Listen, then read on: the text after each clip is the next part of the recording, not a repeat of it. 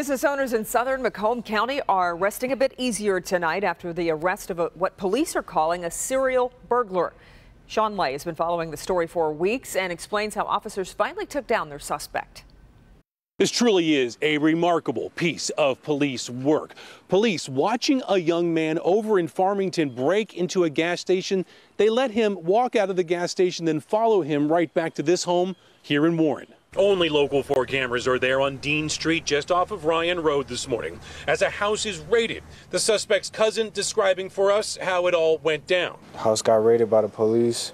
I wake up, about 10 officers in here, but they're looking for guns and stuff, and I'm like, there ain't no guns here. Sources telling Local 4 the man taken into custody is believed to be a serial burglar, hitting multiple times in the area. They also believe he is the man caught on security camera here at Dairy Freeze in Centerline, a family-owned business that took the break-in in a very personal way.